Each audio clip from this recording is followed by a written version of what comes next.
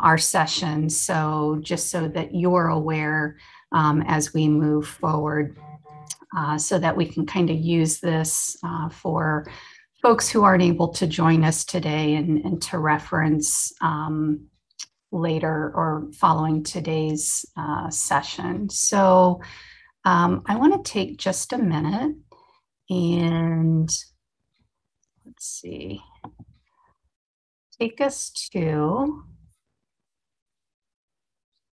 our shared folder here. Hopefully everybody can see the shared folder. I just kind of want to orient you to how we have set things up. Of course, you will see our agenda, which I have embedded into the PowerPoint. And hopefully you can access the PowerPoint presentation. I put 2 slides per page, just so that some of the font is kind of small, so perhaps it will be easier for you to view.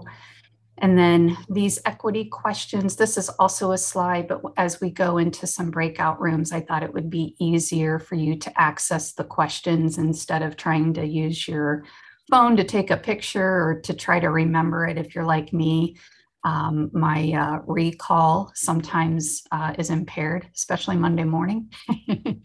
Also, what you will find is Zoom instructions for those of you who are not familiar with Zoom, but I gotta say, probably by now we have Zoom experts. And also our SST contact list. You will find Sherry's information, Sherry Lawrence, who introduced herself, Lydia Brodegard, myself, and then all of the other SST consultants as part of SST 12. And then there is a next steps document. And then I am going to take just a minute to open up these subfolders. So this first folder contains a lot of research and supporting documents. Some of this we're going to touch a little more than others. This least dangerous assumption will probably be the first thing that we touch. And then forward together, the State of Special Ed Profession Survey Report, and then the Students with Disabilities, and of course the phone is going to ring.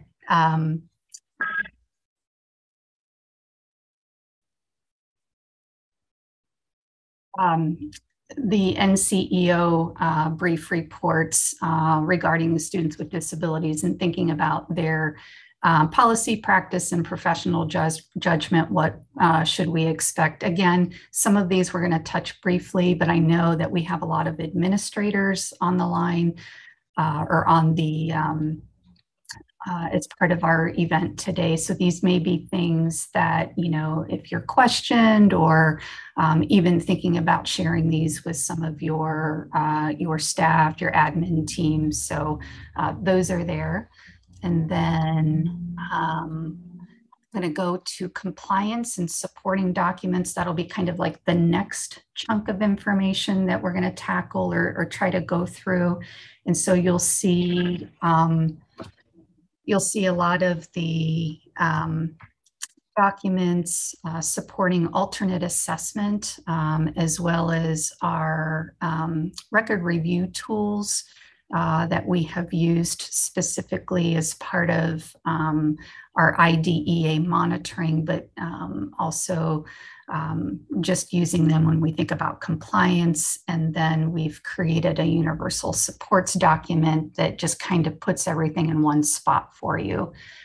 And then I'm going to highlight the last folder. Just again, I won't pull each one of them up just now, but these are all of the upcoming events outside of SST 12 that you might find helpful in supporting your work or your role, or as administrators sharing this with your teachers and service providers. So those are all there for you. And I'll go back to our PowerPoint. Yeah. And So I'm going to move my screen around here a little bit.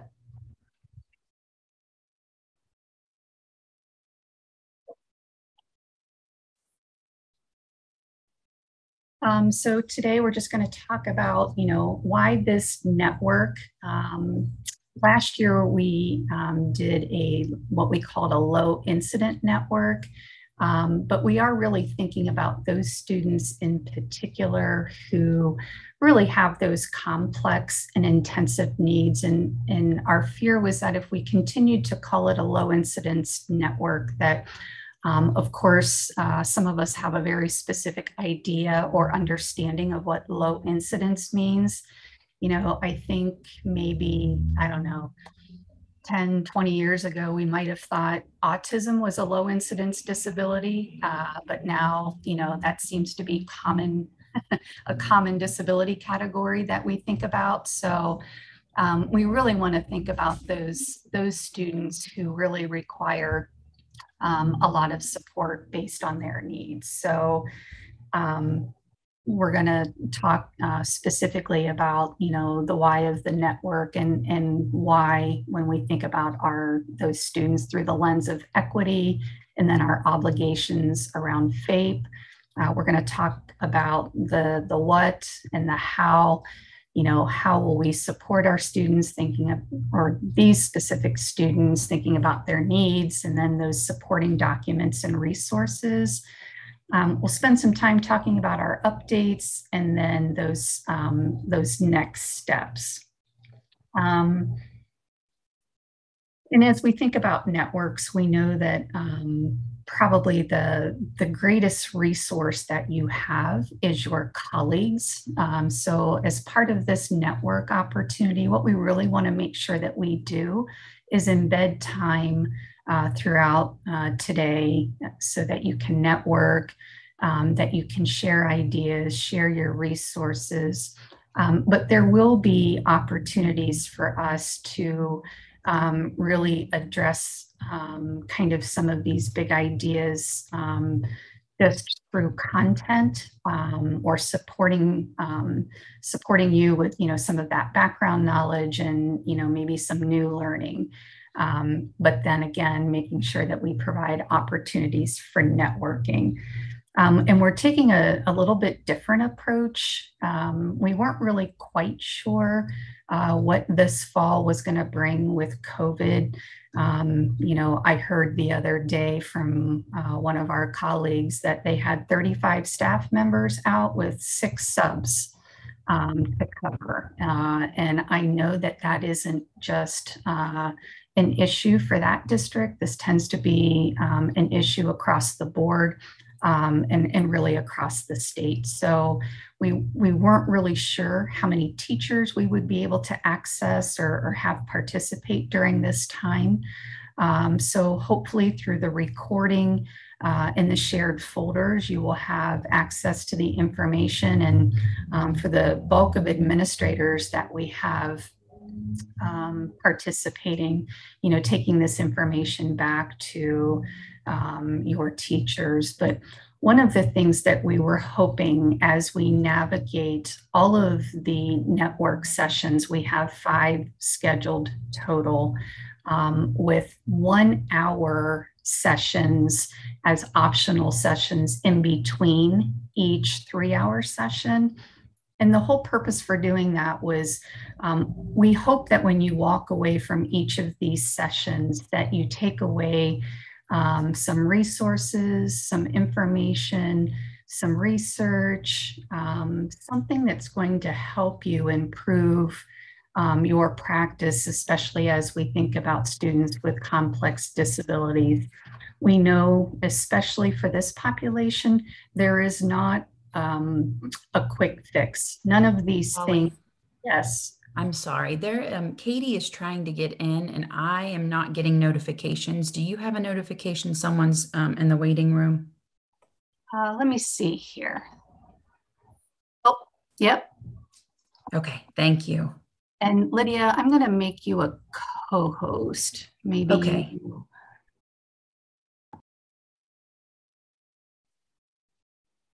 Bear with me here.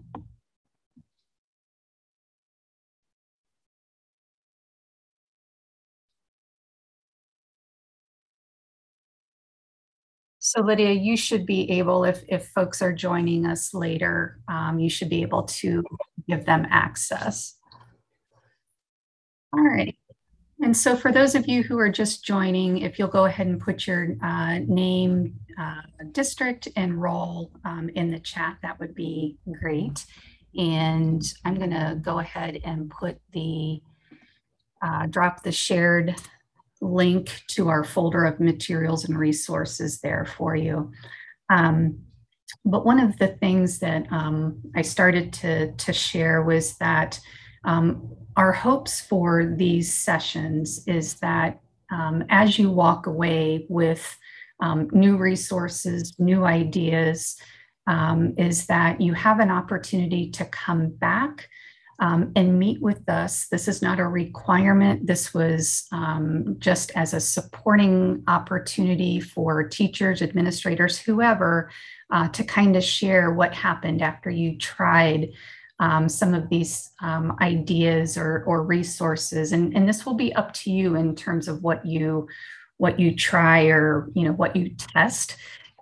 So that you have an opportunity to kind of share your experience if things went well, if they didn't go well, or maybe something else that you stumbled across. So, for example, following today, on October 13th, from 2 to 3, we'll set aside some time for you to join us again and kind of join your colleagues and kind of pick each other's brains about, those things that were that worked, that didn't work, or things that you're gonna maybe tweak or try a little bit differently. So the other thing that we're asking, and I know this probably is more than just one student, but as we navigate today, as we navigate the other sessions that we have scheduled, I want you to think about one specific student that you have that has either transferred into your district,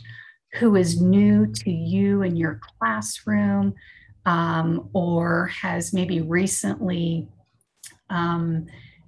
gone through some type of event experience that has posed some challenges that has made you kind of step back and be like, not quite sure how to support this student, or are we thinking about everything that we need to be to help this student be successful?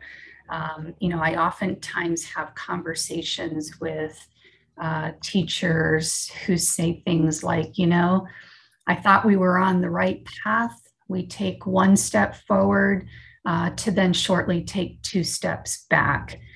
I'm at a loss. I'm not quite sure what to do next. So those are the students that I really want to be mindful of. And as you think about some of these conversations and supporting documents and resources, that will be helpful to you. All right. So let's talk about the why. We've shared a little bit about this idea or thought in terms of our network and really thinking about our students with disabilities. But when we think about equity, or when we hear equity, there's lots of different things that may come to our mind. And we know we've heard a lot about equity over the past 10 plus years, right? As defined here, thinking about each child having access to relevant and challenging academic experiences and educational resources necessary for success across race, gender, thinking about ethnicity, language, disabilities, the backgrounds of our families, as well as income. Educational equity means that each child receives truly what they need to help them develop their full academic and social potential, and that comes from the National Equity Project.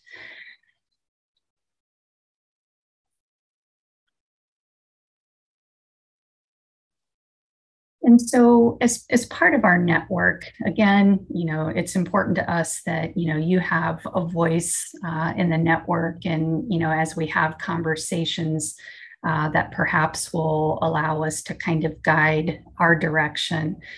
We have some thoughts in terms of what our next sessions will be in terms of a map. But certainly as we share and as we have these conversations, that will kind of help guide our direction. But what we want to do is break you into some smaller breakout rooms and just have a discussion about what equity is and what equity is not. This is a handout in the shared folder so that when you go to your breakout room, you can take a picture of it or you can access the handout so you kind of remember what these big points are. But we know that equity is an outcome. We reach it when gaps are gone and child reaches proficiency.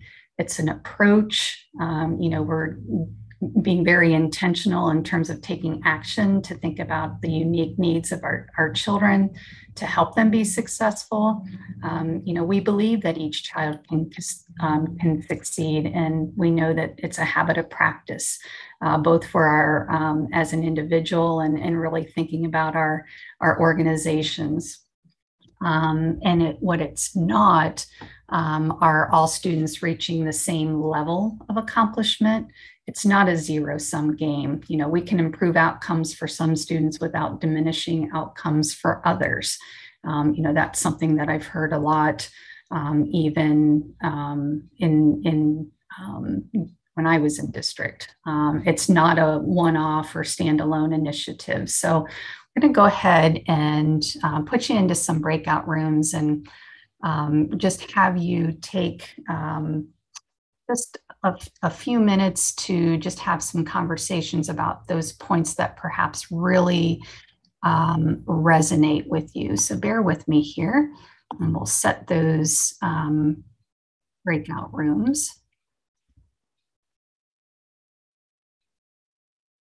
All right.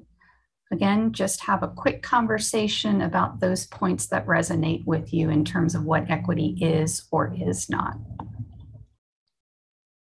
And you should be getting notice about joining a breakout room. Staff and not just our intervention staff. Yeah, so thinking about everybody and how do we get that message across, right? Thank you, Janet. Anybody else? Holly, in our room, we talked about equity as far as secondary transition goes and how our students a lot of times are excluded from career tech programs because they may not complete the program, or we use a lottery system, or we have some type of evaluation or qualifications for them to enter in.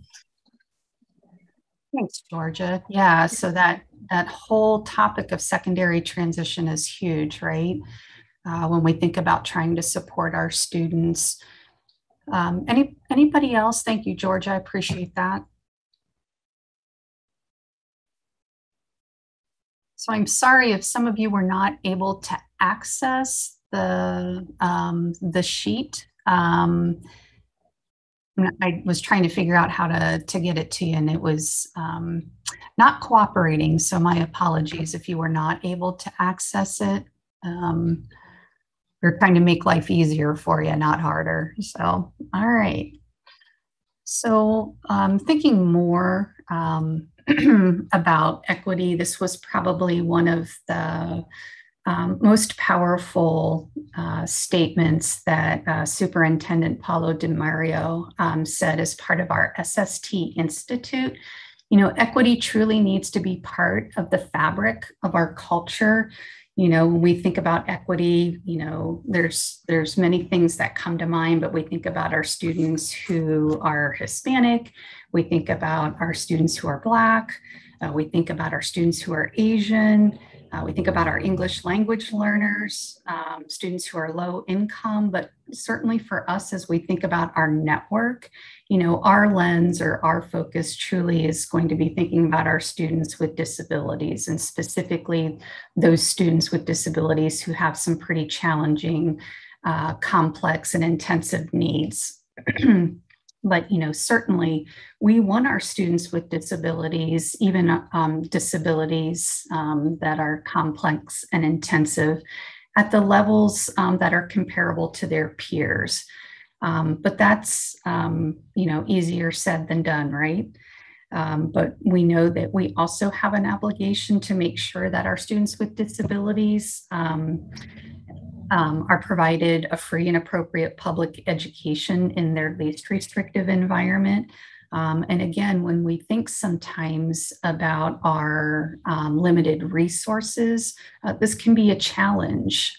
So for us, we know that there's barriers out there, but as opposed to thinking about all of the problems that we're faced with, we're really wanting to use this opportunity to think about, how can we be problem solvers? And perhaps one part of the region is doing something, maybe another part is not, or maybe you have a valuable resource. So we realize when we think about this population of students that it's hard work, right? And we've been engaged in a lot of conversations as of late about, the alternate assessment and students who are no longer able to participate, and the challenges that that brings. So there's some things that we know that we've been charged with that we're not going to be able to change, but how might we make some adjustments, even if they're small, or even if we can't get to the point where we actually want to be, but maybe just even being okay with making some of those small changes along the way.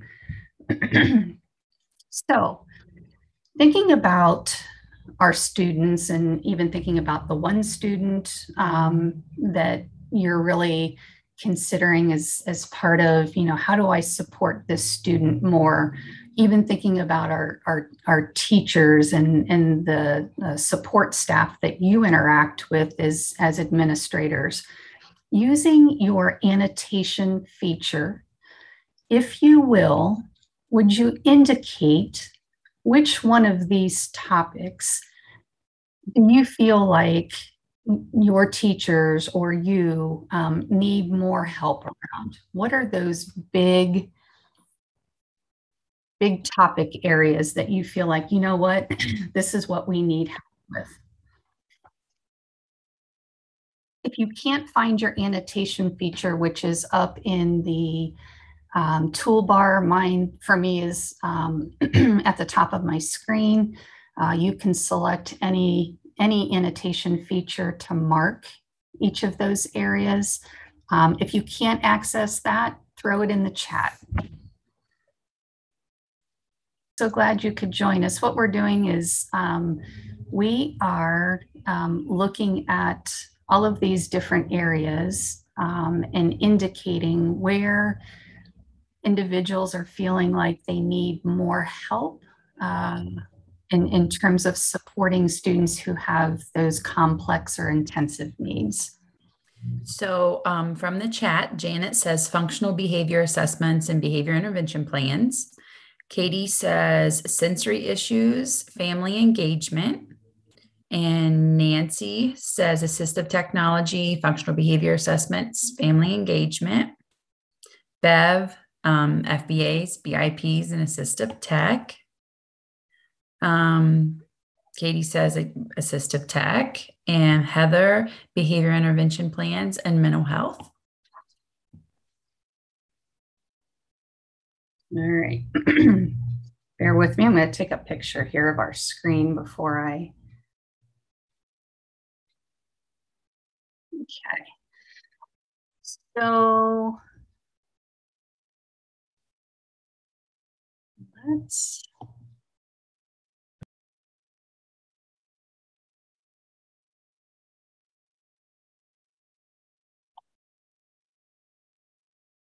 move forward here.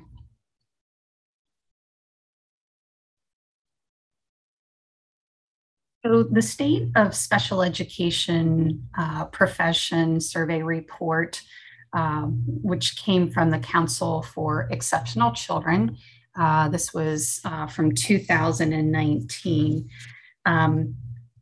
When we think about kind of what teachers shared, and these would have been special education teachers, there were almost 1,500 total responses. And again, this article would be in your shared folder. I'm not going to pull it up now, but just so you can kind of get a feel for what some of those topics were.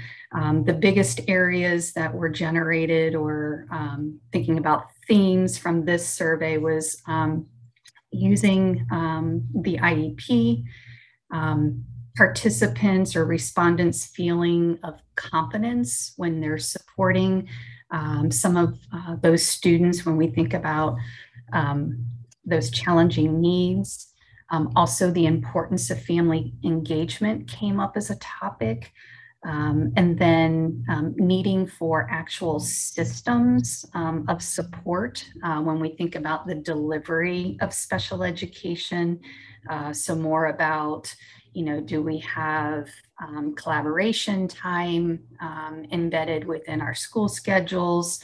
So we have that, the expertise of intervention specialist, related service providers, those outside resources that would help in terms of supporting a student. And then, again, just really some of those same things that kind of surfaced for us. So, I heard assistive technology coming up pretty frequently, functional behavior assessments, behavior intervention plans, really thinking about all of those different levels of support that's needed to help teachers or educators really feel competent to supporting our students. So, some of the big topics that we had thought about in terms of helping to support regionally our needs, and things that we've kind of been mindful of along the way, or that have surfaced, is certainly assistive technology, and specifically making sure that our students have modes of communication established. We want to make sure, specifically that they're understanding, but also, are they able to express themselves? And, sometimes when we're trying, after we've provided some instruction, how are we able to make sure that they understood, or they know what we were delivering as part of our instruction. Also thinking about, how do we select appropriate accommodations and outcomes for our students. Another big topic is, of course, was, how are we planning instruction, thinking about extended standards and those learning progressions. And as we plan instruction, what types of assessments do we have in terms of monitoring what we're doing to support those students, as well as supporting language and literacy for students with complex and intensive needs. We've had an opportunity to really partner or work with Shauna Benson out of Ocala, who is the director of learners with diverse needs. So we're really looking forward to connecting with her, and then really bringing in, some of that expertise in these areas that you've identified, and some of the areas that we were pretty confident would surface as a result. So, as we move forward, that's kind of what our other sessions will be focused on. All right. So the least dangerous assumption. I am going to do a new share here. Oops. I'm going to go, I want to pull this particular article up. just in case you have a hard time accessing it. And this is called the least dangerous assumption. And depending on where you're at, if you're not able to get to this article, one of the things that we wanted to have you do is to do a quick read. And this is a multiple page article, but we only want you to read this first page and then continued on to page 5. And I'm going to scroll, look away if you get dizzy here.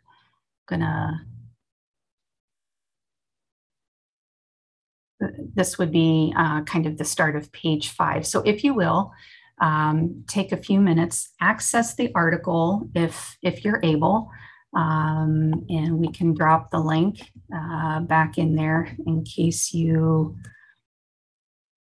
missed it the first time. And if you're having a hard time accessing the shared link, put a note in the chat, but I'll scroll back to the first page. So if you're able to see my screen, you can read from the screen, but let's just do a quick read through the first page and page 5 and jot down any key ideas or things that resonate with you. I know this is not fair on a Monday morning to have you do some intent reading.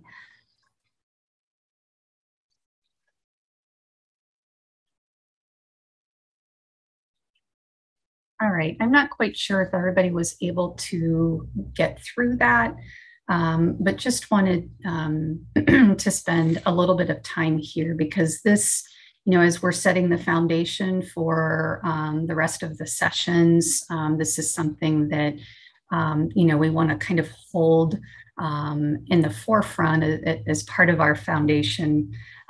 Anybody want to share a quick thought or something that was a big takeaway from the little bit that you did get to read?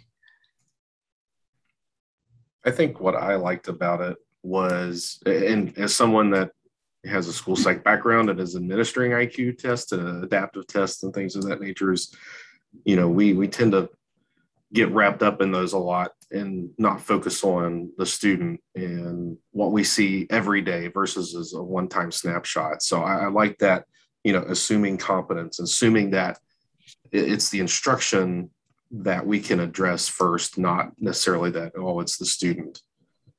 Yeah. Thanks, Brian. And how do we get away from, and I have been guilty of this when, reviewing a record as it comes in, from a transfer student that we've recently identified. And, it's like, well, wait a minute, this is what it says on paper, but we know some of the difficulties with some of the cognitive testing, and specifically for this particular population, sometimes we're not always getting that true picture, right? Anybody else? I think what resonated with me is that, if we look at a student where they're at now and we just assume that that's the level of learning they're going to obtain in the future, we're really limiting them. And we're not kind of going off of having a growth mindset, assuming that, these kids always can learn, things can change, things can click for them. I've seen it in action. I mean, I was, an MD teacher for 21 years. So I've seen students that have severe behaviors, low on paper cognitive abilities that have been integrated into general ed middle school history classes. They're coming out of there spouting this information that I probably will never remember myself. So if we're not exposing them in some way to these higher level concepts, we're doing them a real disservice. Yeah. Thanks, Janet. Yeah, we had a little guy with autism, and I believe the last interaction I had was when he was in 3rd grade, and the things that he would surprise us with, and because he had a mom who was very adamant about what he was exposed to, we were just amazed. And again, it was with her I guess, advocacy and with us wanting to make sure that we kept him in the general education setting. Had we not done those things, would he have picked up on those new skills and, thinking about the content that he was exposed to. So just some highlights that I'll run through, especially for those of you who maybe have not accessed the article but before we can make decisions about instructional programming, so thinking about a student's current abilities, thinking about academic content versus even life skills, as well as making decisions about LRE. We truly have to have an understanding of the vision that others have, thinking about our students with significant cognitive disabilities. And I think Janet brought that up earlier in terms of, thinking about our gen ed partners and some of our other teachers. And I would probably say there's some intervention specialists out there too. So, but by creating this new shared belief of high expectations, really thinking about that principle of the least dangerous assumption. Can we make decisions about students' educational programming that will help us to really provide those meaningful experiences, as well as quality school and not just school experiences, but those life experiences. And then early in the article, we saw the reference from Ann Donnellan, the special ed researcher, who said the criterion, that least dangerous assumption holds that the absence in that conclusive data, that educational decisions ought to be based on assumptions which, if they're incorrect, will have the least dangerous effect on the likelihood that students will be able to function independently as adults. So, we should assume that poor performance is due to problems with our instruction, not the student. So let's question our instruction first and not the student. And oftentimes, how many different learning styles are we dealing with in a given classroom? And oftentimes it is us going back to reteach just because of those parameters. So thinking about how we could do things a little bit differently.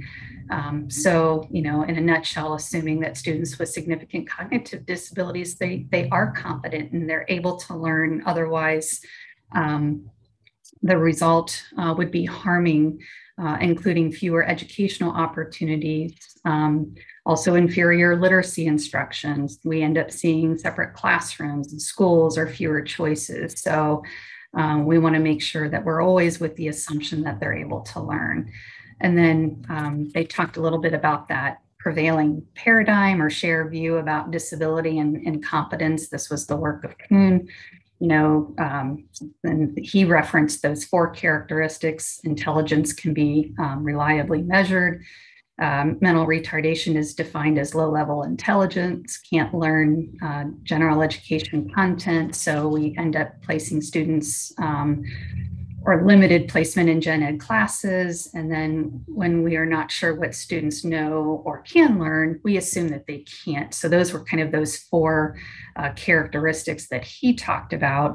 And so believing in the paradigm of mental retardation, right, leads to low expectations. So this impacts what we believe and the decisions we make. Again, not included in a gen ed setting. Sometimes we end up talking to students like they're much younger. And so what happens with that? They get limited vocabulary, limited topics. We don't get to engage them in some of those activities, those social activities as their peers. And post-secondary options are limited sometimes. And we heard that topic come up. So we want to kind of shift and thinking about how do we bring some of our colleagues along with this new paradigm to understand that or believe, having that shared belief that all students have, and I should say all people have different skills and talents. We know that intelligence is not one-dimensional and can't be measured accurately and reliably enough, to make some of those educational decisions just based on an isolated test score. We know that children learn best when they feel valued, when people hold high expectations for us or for them, and when they feel supported. And I think that's all of us just as human beings, right? So we need to presume competence. All right. And let's go back here.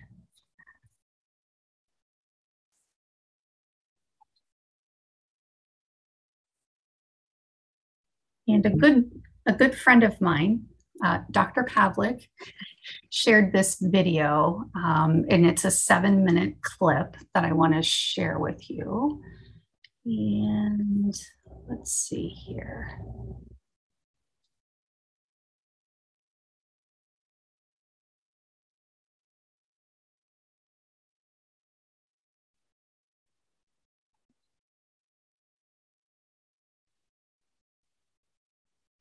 My job. Before we view the video, if you have something to write with, just jot down some of the highlights or some of the big points as you view the backwards brain bicycle, smarter every day. Job is to make college easier because students have a lot on their. Hey, it's me, Destin. Welcome back to Smarter Every Day. You've heard people say it's just like riding a bike, meaning it's really easy and you can't forget how to do it, right? But I did something. I did something that damaged my mind. It happened on the streets of Amsterdam, and I got really scared, honestly. I can't ride a bike like you can anymore. Before I show you the video of what happened, I need to tell you the backstory. Like many 6-year-olds with a MacGyver mullet, I learned how to ride a bike when I was really young. I had learned a life skill and I was really proud of it. Everything changed though when my friend Barney called me 25 years later. Where I work, the welders are geniuses and they like to play jokes on the engineers. He had a challenge for me. He had built a special bicycle and he wanted me to try to ride it. He had only changed one thing. When you turn the handlebar to the left, the wheel goes to the right. When you turn it to the right, the wheel goes to the left. I thought this would be easy, so I hopped on the bike ready to demonstrate how quickly I could conquer this. And here he is, ladies and gentlemen, Mr. Destin Sandlin. First attempt riding the bicycle.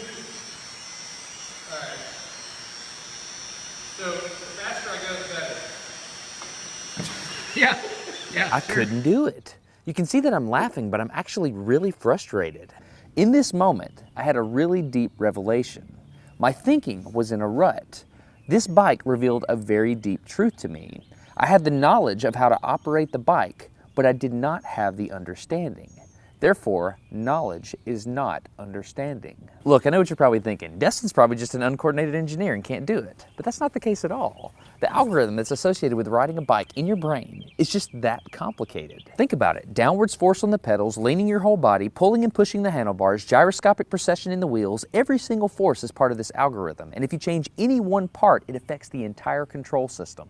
I do not make definitive statements that often, but I'm telling you right now, you cannot ride this bicycle. You might think you can, but you can't. I know this because I'm often asked to speak at universities and conferences and I take the bike with me. It's always the same. People think they're going to try some trick or they're just going to power through it. It doesn't work. Your brain cannot handle this. For instance, this guy, I offered him $200 just to ride this bike 10 feet across the stage. Everybody thought he could do it.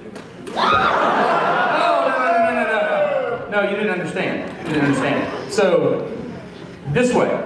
All right, just a second. All right, so, whenever you're ready. Yeah. Quick. No, you have to keep your feet on. Dude, all right, here we go.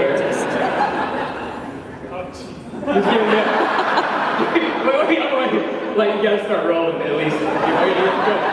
Okay, go. And go. Oh, go! All right, back up. Okay, wait. Keep your feet on the pedal. Go. Go right off.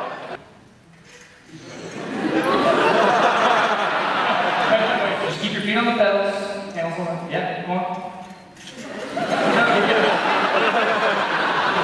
All right, one more time. Once you have a rigid way of thinking in your head, sometimes you cannot change that, even if you want to.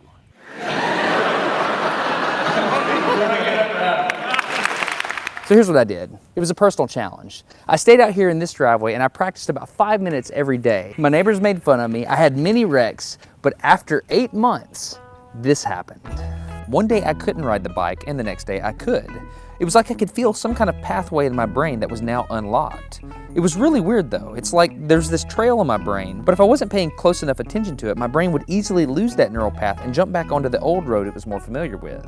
Any small distractions at all, like a cell phone ringing in my pocket, would instantly throw my brain back to the old control algorithm and I would wreck. But at least I could ride it. My son is the closest person to me genetically, and he's been riding a normal bike for 3 years. That's over half his life. I wanted to know how long it would take him to learn how to ride a backwards bike, so I told him if he learned how to ride a backwards bike, he could go with me to Australia and meet a real astronaut. Are you gonna give up? No. Go ahead. This is how it starts. Look at this. This is such a big deal. Get up, you got it. Did you see his brain get it? So in how many weeks have we been doing this? 2 weeks? In 2 weeks, he did something that took me 8 months to do, which demonstrates that a child has more neuroplasticity, am I even saying that right, than an adult. It's clear from this experiment that children have a much more plastic brain than adults. That's why the best time to learn a language is when you're a young child. All right, today's bike log. I can ride smooth, I can ride fast. I'm thinking the experiment is over. Okay, now I'm in Amsterdam, a city that has more bicycles than people. The question is, can I ride a normal bike now? I mean, I've spent all this time unlearning how to ride a bike. If I go back and try to ride a normal one, will my brain mess up? So I've tweeted a Smarter Everyday meetup, if you will, and I'm gonna see if somebody brings a bicycle and I'm gonna try to ride a normal bike. It's backwards, it's backwards. This was one of the most frustrating moments of my life. I had ridden a normal bike since I was 6, but in this moment, I couldn't do it anymore. I had set out to prove that I could free my brain from a cognitive bias. But at this point, I'm pretty sure that all I proved is that I could only redesignate that bias. So what you're not seeing is just a group of people here looking at me, looking at the strange American that can't ride a bike because they think I'm dumb. But I'm actually 2 levels deep into this because I've learned and unlearned. All right. After 20 minutes of making a fool out of myself, suddenly my brain clicked back into the old algorithm. I can't explain it, but it happened in a very specific moment.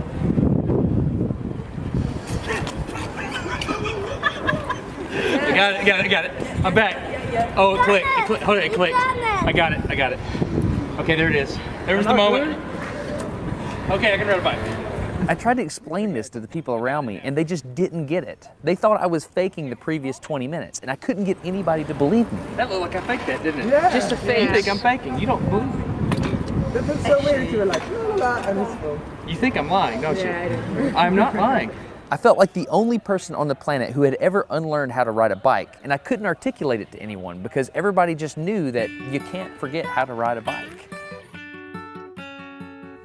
So I learned 3 things from this experiment. I learned that welders are often smarter than engineers. I learned that knowledge does not equal understanding. And I learned that truth is truth, no matter what I think about it. So be very careful how you interpret things because you're looking at the world with a bias, whether you think you are or not. I'm Destin. You're getting smarter every day. Have a good one. Okay, if you want to support Smarter Every Day, you can download a free audiobook at audible.com/smarter. I recommend Commander Hadfield's book, which is An Astronaut's Guide to Life on Earth. I read it, it was awesome. If you think about it, I had to learn how to ride a different kind of bicycle, and my son did as well. But Commander Hadfield had to learn how to ride a different spaceship. Not only that, but a different type of space station. He was on Mir and the International Space Station. Anyway, if you're interested in supporting Smarter Every Day, audible.com/smarter. All right. So,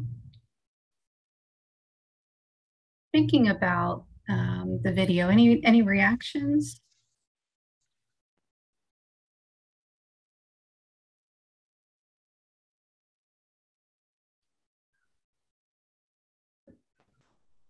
I've seen this video a couple of times, so I think that it kind of hammers home for me the fact that, you know, as we age, we know we don't make those connections as quickly, right? Like I'm looking at this and I'm thinking that would probably take me 2 years, if at all, to learn how to ride a bike the wrong way. But, you know, when we look at children, they have the capability to make these connections, even if they're children with some cognitive delays. We've got to give them that opportunity to make those connections. Absolutely. Thanks, Janet. And I loved his statement there at the end, be careful how you interpret things. We all have biases, which kind of directly connects back to some of our earlier conversations. And, knowledge does not equal understanding. Truth is truth. So I thought it made a nice connection back to some of our ideas and our talking points up to this point. One of the things, we're going to take a break here in a little bit, but I wanted to reference some of that research. In the article Forward Together, there's a couple pages that I would earmark, and that would be pages 15 and through 16. But the whole article is really thinking about 1 in 5 students who have learning and attention issues, specifically SLD. They referenced ADHD. And they talked about the majority of gen ed teachers feel underprepared and unsupported in teaching the 1 to 5, and specifically students with behavioral needs. Also throughout this article, they talk about the evidence of specific critical mindsets and key practices to improve learning for all students. This wouldn't just be the 1 to 5, which I know when we're thinking about the students through this network, those who have significant challenges, complex and intensive needs, these mindsets and key practices would be helpful for our students. So when we think about those 3 mindsets, they talk about having strong self-efficacy, positive orientation to inclusion, and personal responsibility for all students, right? Even students with disabilities. And it also talks about growth mindset. And I think Janet was the one who kind of talked about the growth mindset. And then the other part that I would want to talk about are these 8 key practices. And, one of the things that I guess is hopeful is that a majority of teachers, they do want to learn, how to support students. And, we think about our students who have just come off that alternate assessment based on our new decision-making tool.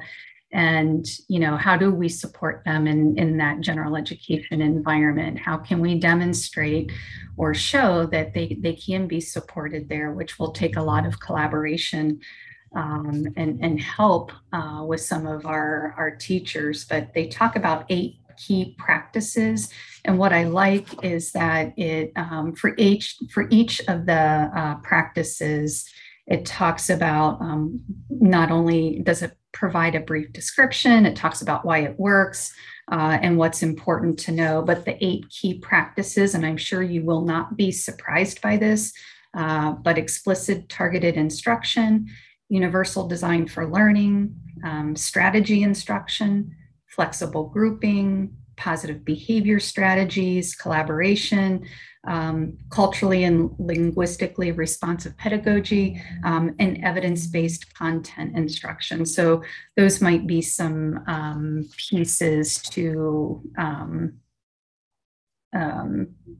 help when we think about supporting our staff. So, I too believe that, most of us want to do the right thing. It's just oftentimes we're not quite sure how or where to start. So, and then there's 2 other articles in there: Students with Disabilities and Education Policy, Practice and Professional Judgment, and Revisiting Expectations for Students with Disabilities. And there is some direct connection to being confident about the 1% of students who actually need to be alternately assessed, as well as this other 2% of students who don't need to be alternately assessed. But how do we support those students who may need a little more additional support. So, and then the revisiting expectations kind of goes back to revisit those big ideas. So, anyhow, those two things are in there for you as well. And like I said, we won't spend a lot of time there, but they just really address some kind of ahas or some takeaways for us. So, all right. I think at this point we'll take a break. And how about I have 9:19. Let's come back at 9:30. So go ahead and take a stretch break, fill up your coffee cup again, or your beverage of choice. And yeah, we'll be back at 9:30. All right. So hopefully everybody was able to refresh their drink and squeeze a little bit of a break in there. Technology is a beautiful thing. I almost ran out of power and was trying to troubleshoot why my battery was dying. So got it figured out now, but goodness. All right, so moving forward, let's talk a little more about the how. We've been through the why the network, why are we thinking about our students with those intensive and complex needs. Talked a lot about presuming competence and, really thinking about how we're going to support our teachers who are trying to support our children. So let's think a little more about how. So really, thinking about where do we start? What are the students' needs? What do we know? Do we even have what we need? So, oftentimes it's these pieces, especially as we have new students to the district, or as we have new students in our classrooms. Or now we have just new needs that a student is coming back to school with that we've not seen before, right? We're going through a global pandemic. What are all of the byproducts of just that? So really thinking about, what do we have in front of us? So of course, we can look to that ETR. We can look at all of the medical documentation that we have. We of course get lots of different interview information, whether it's from our parents, from our students. We might have a functional behavior assessment, right? That's one of those big topics that came up earlier. Or how about an assistive tech evaluation? Those are often evaluations we don't see a lot of. Age-appropriate transition assessments.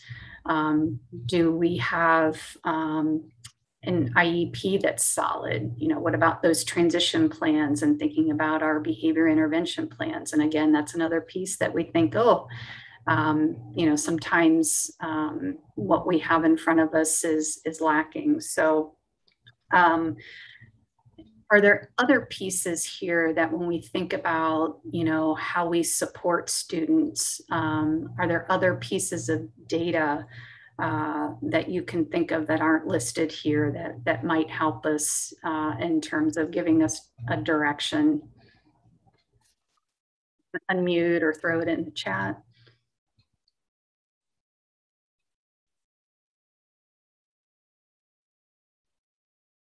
As you're thinking about other sources or other pieces of information that we could take a look at, I know this probably never has happened to you, but how often do you inherit records of students that are lacking or not real helpful? Does that ever happen? And it could be you inherited it for a number of reasons, just student came to you from another district. Janet, all the time. Yeah. So I wasn't laughing because it's not funny, but George's face on that, I think we probably all have got those because our eyes got big and I laughed. So it's not a joking matter. But yes, I think that we all can say And in reality, I know when I was in district that a student left our district and went on with records that probably, if you were to have received those, weren't real helpful because attendance issues, or I couldn't get good collaboration with parents, or, so as much as I'd like to say that we were perfect all the time, right? Sometimes that happens to us as well, but it does become very frustrating, and especially now, and I know in our region specifically that students come and go like nobody's business, right? As soon as as soon as you feel like you got everything under control, there's 5 more students who've transferred into the district. So really thinking about, gosh, do we have any gaps where we need additional information, regardless of the reason? So, but hopefully this graphic looks familiar to you when we think about planning instruction and looking or thinking more specifically about what needed supports our students need to have in order to be successful. But we have to start with looking at the data that we have in order to make those good decisions. And even thinking about, if we don't have that data to make good decisions, how are we going to get it? So this graphic is just of Ohio's cycle of continuous improvement.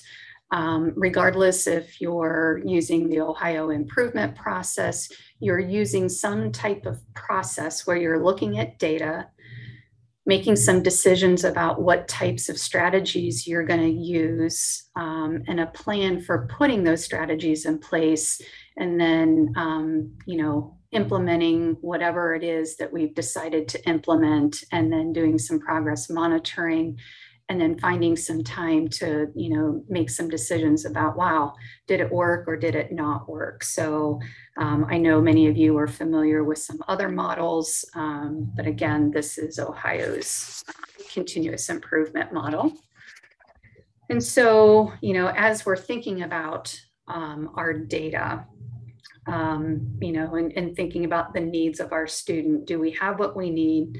And what are we specifically looking for? And again, trying to think back to that one student that you kind of have in the forefront of really creating some challenges for us when we're working with that student. So, one of the first things that we think about is compliance, but we also know that compliance is not the end all be all. So there is a folder in the shared drive, and I'm going to try to access this. I was not successful last time because we're recording, and so I'm going to try again here. But most of these documents are in the shared folder. So hopefully you can still see my screen. If not, somebody throw me a bone in the chat, if you will. But these are pretty much those documents that we think about for our students. But the universal supports,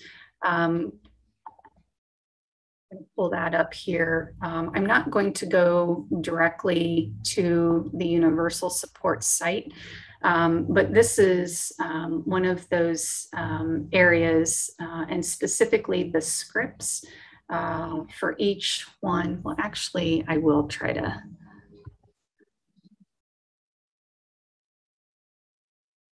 All right, here we go. So on ODE's website, many of you are familiar with these things. I know not all of you perhaps get the luxury of spending a lot of time in the universal support materials. But for each component, so for the school age, we see the referral and planning, part 1, summaries of assessment, part 2, and part 3, determining SLD, all for the ETR. And it's these transcripts that I find to be extremely helpful when we think about what should be in these documents that we have in front of us. One of the things that we will quickly point out, there is an update or a date that's referenced in terms of when it was last updated. These change all of the time. And I believe if you've not, Lydia, you correct me if I'm wrong, I believe it was the scripts and the secondary transition perhaps that have been most recently updated for school age.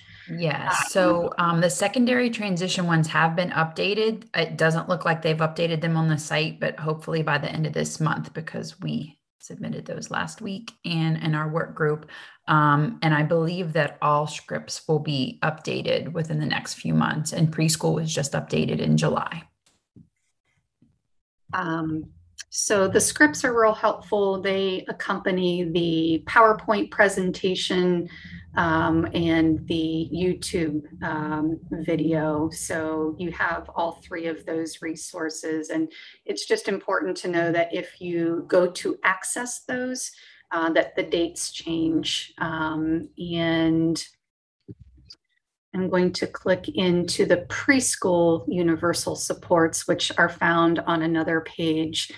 And one of these have been updated even since the, and Heather O'Connor, I'll pick on you just because I know that you participated in or have had some conversations most recently. One of these have just been updated like within the past week. I can't remember which one. Ian and I discovered it. So, you know, as soon as you think you have the most current one, there's something that has changed. So just know that that's one of those guiding supports. And then I'm going to go back. Again, I know many of you are familiar with these items, and I hate to pick on or talk a lot about compliance, but it is what it is. Those things have to be present in the record. And of course, when they're completed and completed accurately, it is extremely helpful. But these are the most recent IDEA monitoring tools that's part of the IDEA monitoring process guide. And I suspect that we'll see new versions of this. And I think, Michelle Jordan, just because you're on the call, I believe this is the documents that are being used or referenced as part of monitoring for Zanesville. But yes, they are. Okay, thanks. It says November 2020. However, it didn't land with us until January. So sometimes you'll notice a little lull in terms of when things become available to us. But the way these are set up is you've got the record review item for this particular area, which is child find. So all those things specific to evaluation are listed here. Or in the orange, and then they actually cite the regulation, and then they provide you with the record review question in terms of what they're offering or asking. I'm going to actually scroll down, look away.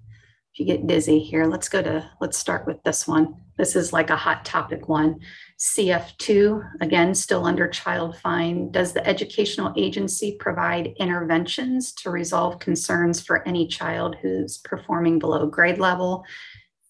On this particular question, they give a preschool clarifier, but this is the level of evidence that they're after. And I know this becomes an issue in our programs, but again, you know, thinking about initials versus reavals, and then they clearly outline what it is that they're looking for. And then this is potential areas that they would be looking to see or looking for that particular level of information. And look away again. You'll find that there are several, goes through CF 10. And then we move on to delivery of services, which is in blue. And this would be all specific to the IEP. We did put in the shared folder the indicator 13 checklist, but you'll also find that it's embedded as part of DS1 for those of you who, when we think about secondary transition and transition planning. So it starts there with DS1, but as you scroll through here, you'll see different record review items. And again, these are the things that they would be looking for if you were going through a monitoring visit. Otherwise, these would be things that we would want to be mindful of as we're working with our teachers and our related service providers in terms of what would be compliant. So, and then there is one, I'll scroll down, look away. I'll scroll down through here. There is one question in purple for LRE. So this is the current tool, but we know that we anticipate there will be another record review tool that may include more changes. We've also learned that Office of Early Learning will be completing their own monitoring. So for those of you who are in preschool, and of course, preschool certainly can have students who have some pretty intensive and complex needs as well, but there will be a separate tool for preschool. So we anticipate that as well. All right. And actually, I'm going to stay here for just a moment. I want to go to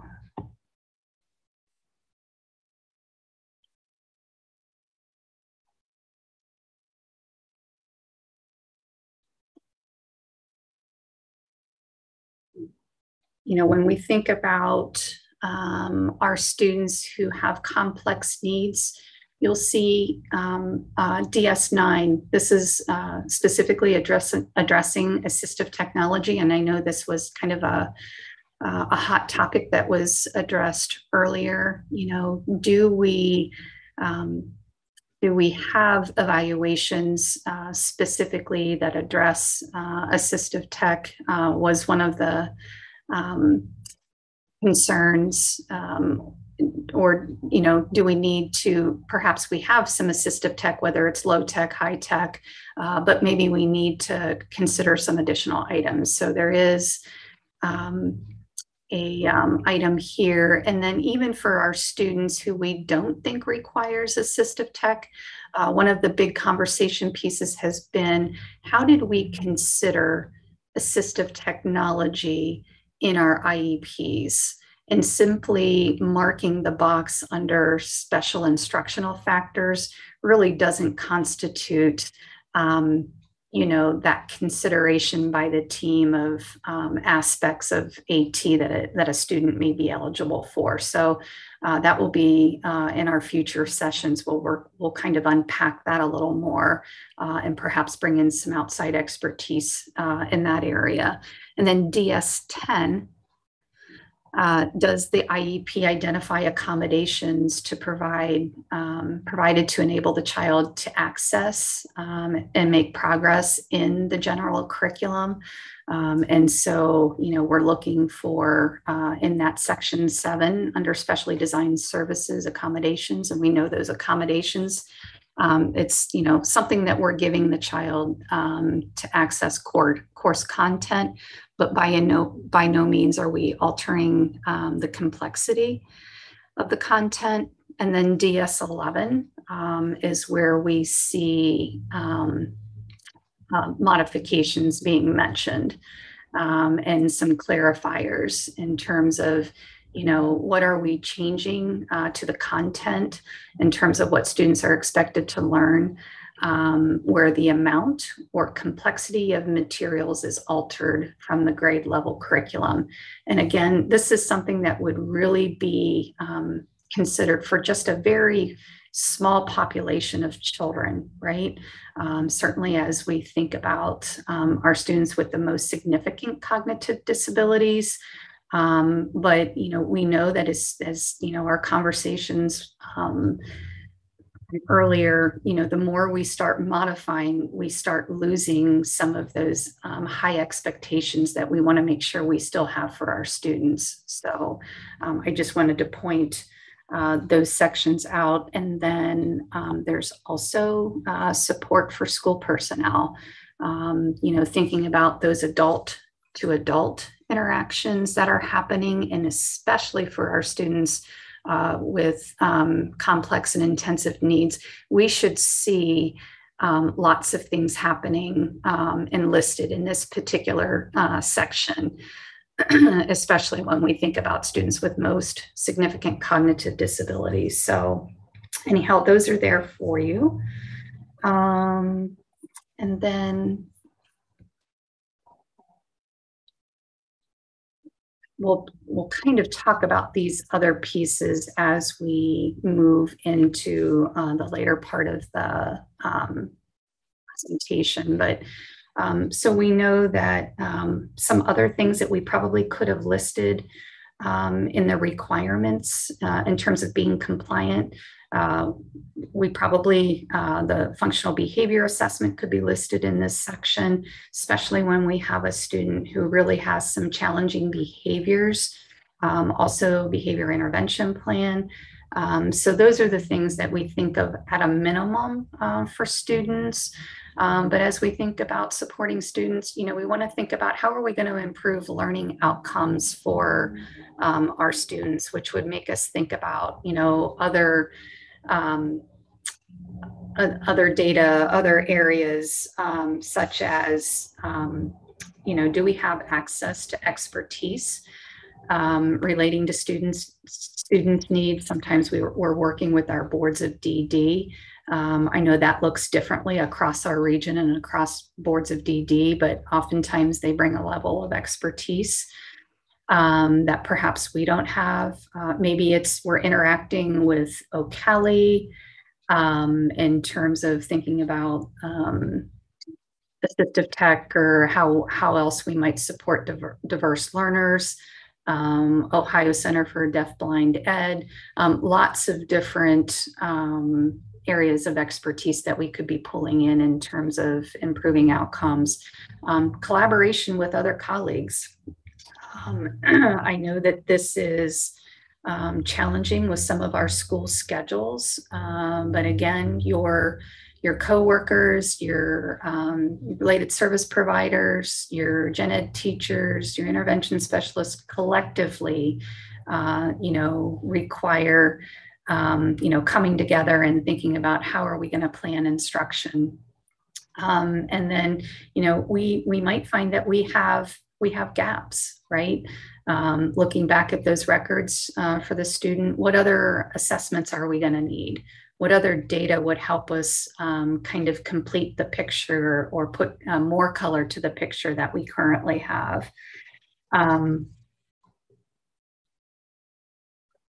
Thinking about our parents' family engagement.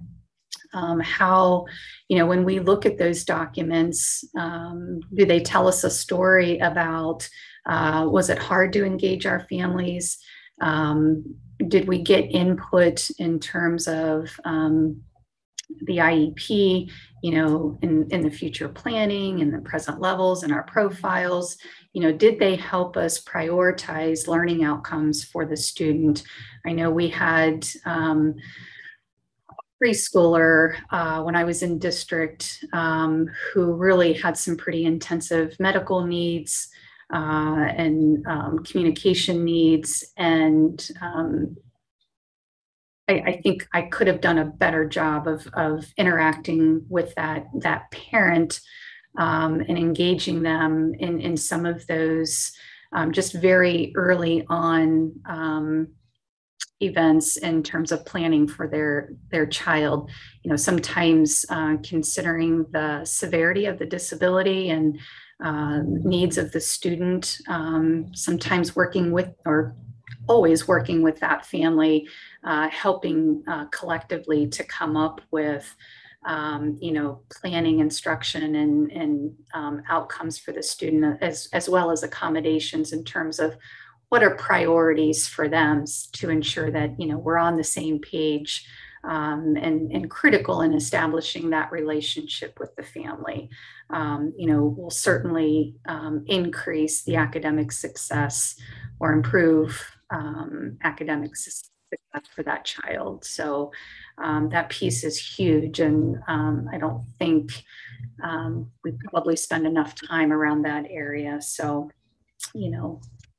thinking how we can prioritize needs, and any reactions or thoughts to just this piece, or things that you've experienced along the way? I'm mute, throw it in the chat. Holly, I just wanted to point out too that in your shared folder that you were just sharing, I added some resources when we're talking a little bit further about alternate assessment, and kind of like what you had mentioned. I always say plan with the end, start with the end and see what we need to do. There's a good resource I put in there that has accommodations that we may put in place in IEPs for school age or high school students. And if they are college bound, what are those, how does that translate? Are they still going, is that an accommodation or modification that's still available for them or not?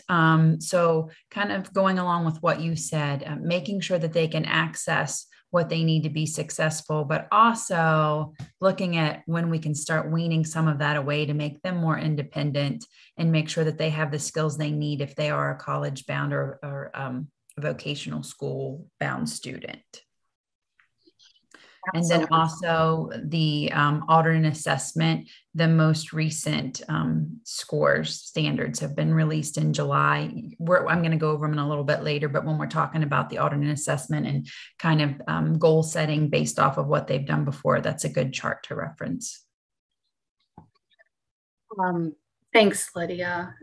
Yeah, so as we think about this area of alternate assessment, and as we're thinking about improving outcomes for students, and these were some questions that for districts who had an indicator finding, because for a variety of reasons, but mostly because they've exceeded that 1% threshold.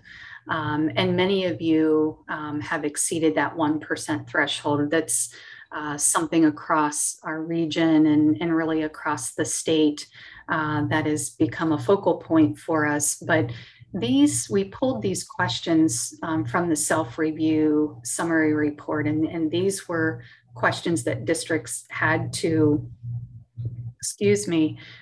really think about and address any areas of concern and potential root cause for priority areas that were identified. So we wanted to give you just a couple minutes in some breakout rooms to have some discussions around these areas.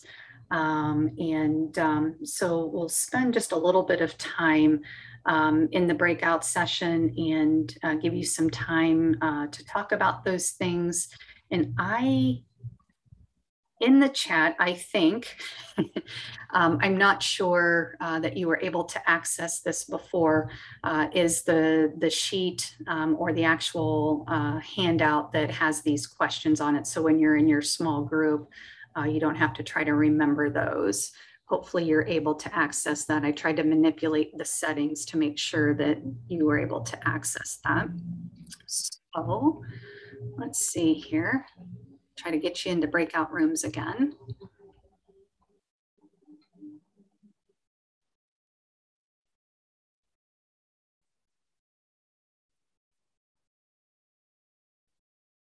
All right, welcome back. So does anybody want to share a response or any conversation that you had around the first item? How do teams confirm students identified for alternate assessment have a disability that significantly impacts intellectual functioning? Holly, our group only made it through the first question. So I'm going to share.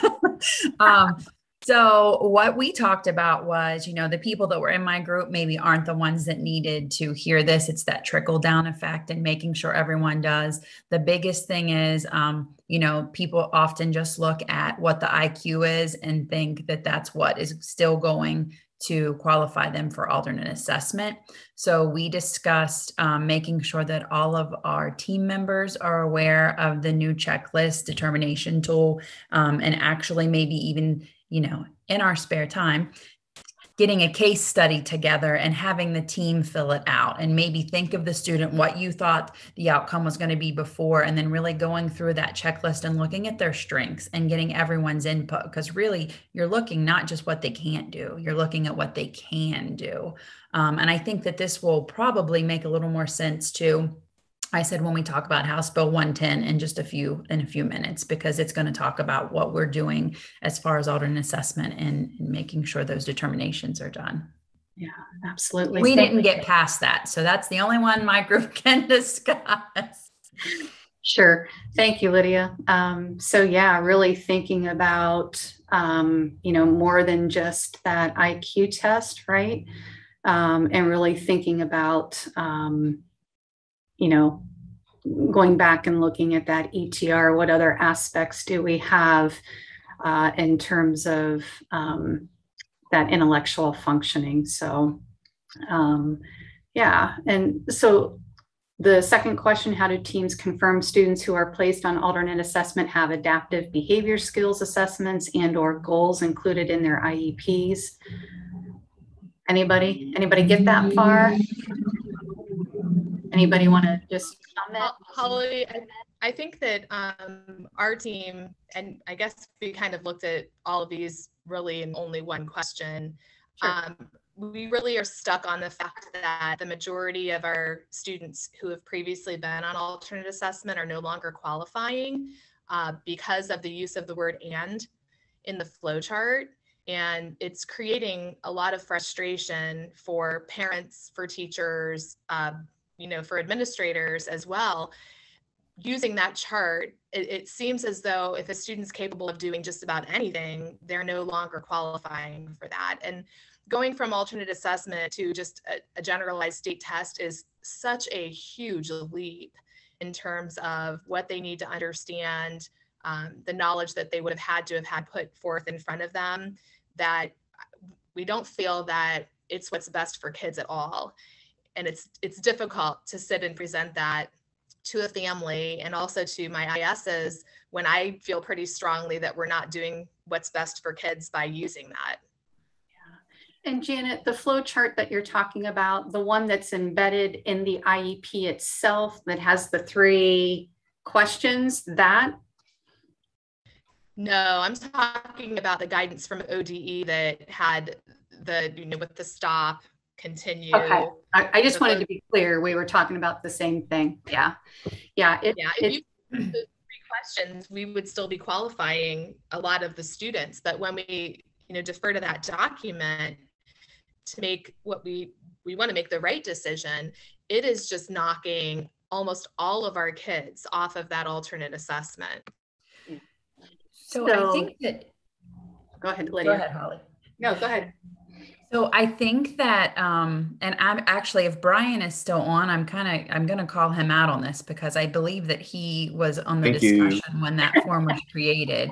And actually, it's not intended to be an and statement that you have to have everything in one column or not. It's that they can go back and forth, but you're ultimately picking the column that they have the most in. And when there's a question about that, you're falling back. So Brian, do you want to answer that since you were on that? Yeah, and I think, the guidance for those of us working on, trying to make this change, that they wanted it to be stricter, not necessarily because, they think that, I don't know, that we were doing kids wrong by having them on there. But I think part of it comes to the fact of federal funding, and that was a big play in it, that we're going to lose a lot of federal funds if we don't make changes that we needed to be more reflective of our students and having that growth mindset, I guess. But, yeah, I mean, without looking at it in particular, yeah, it definitely was something that they wanted it to make a lot more stringent on.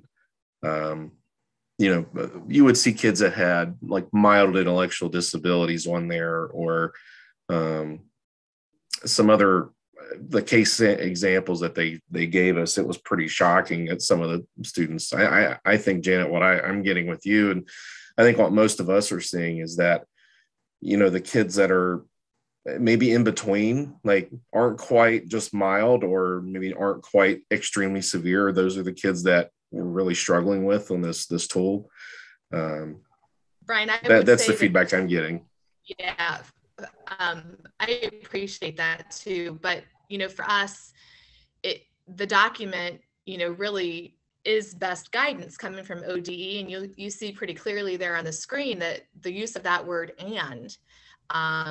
I had to disqualify so many students last year that have been in self-contained type classrooms for the majority of their education, appropriately so, but they were disqualified from alternate assessment. They weren't on the edge, they weren't a bubble kid.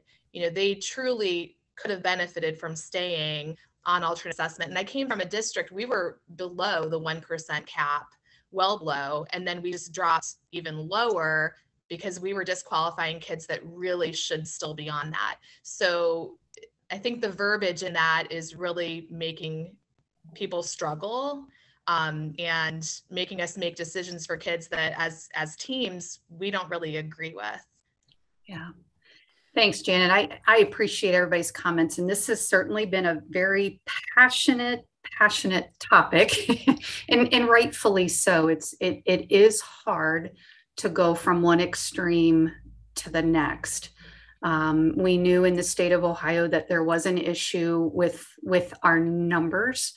And so this piece kind of spoke to, I think Ohio is like the second worst state when you looked at all states across the board. And not only were we the worst state, we just hadn't made historically any movement with improving our percentage. So I totally understand this feeling of abruptness. But when we look at the tool, and I'm just going to go here now, I was going to save it for later.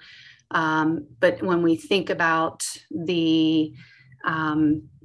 this first big piece, when we look at, sorry if I'm making you dizzy here, when we're looking at adaptive skills, we've got these three big categories: the conceptual domain.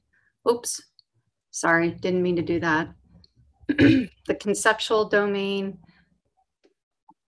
and then moving on through the social and practical. And so for this section, you do have to be in the column 4 for each one of these areas. So students' daily functioning align only within column 4 of all 3 adaptive skills. This student would be considered the most significant cognitive disability. And that's where we see kind of all of these ands that Janet had mentioned. And then as we go on to curriculum, instruction, and assessment, here we see that word presumed competence, right? And I think that came up earlier as well in the document. But when we're not quite sure between which column, then we presume competence and select the earlier column. And then it's in this section where the student's characteristics in the columns can be in 3 or 4 only. And it talks about, that need for extensive, direct, and individualized instruction with learning targets aligned to Ohio's learning standards extended. And then you also see that language and requires substantial supports to achieve measurable gains. So yeah, it's been a little bit difficult in terms of the transition. And one of the things that I was not aware of, and perhaps you all picked up on this, or maybe these items didn't land. And I'm going to jump out of here for just a moment. Well, maybe not. I'll stay here. There were 3 documents that landed on ODE's website in May, or at least that's when it says they were, that's when it says that they landed there. I do not remember seeing these documents, but they were all to support families. And I believe Mel Cronenball at ECO ESC, as part of her last meeting, also shared these. But this was an FAQ for families, and it really talks about what is the alternate assessment, why do students with significant cognitive disabilities have to take state test. It goes through how it will be administered in terms of the AA, the design of it, specific grade and content areas. Let's see if I can pull up the others. Here's another one that talks specifically about extended standards and instruction for students who participate. So this one really speaks to, what are these extended standards? What does that mean? And what does it mean in relation to instruction as well as assessment? And it goes on to talk about what does it look like, and just the importance of making sure that students have access to academic content as well as functional skills, and how the extended standards address that. And then who takes the alternate assessment. So we're talking more about eligibility and participation in the alternate assessment. Have you all seen these already? Am I just late to the ball game? You can put a Y in the chat if you've seen them already.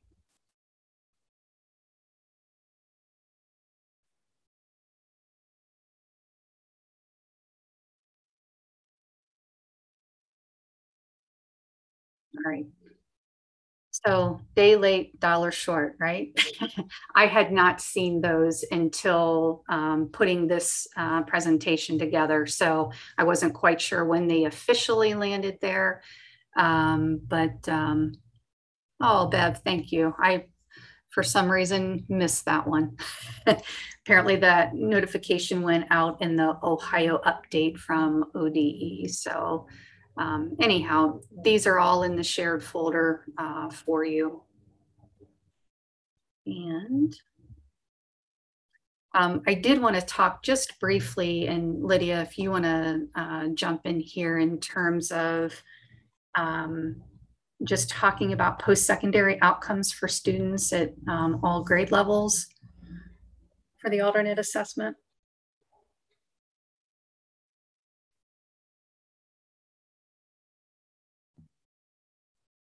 Sorry, I couldn't unmute. I'm going to have to turn my video off because my connection's lagging since I'm at home. Hang on. Okay, sure.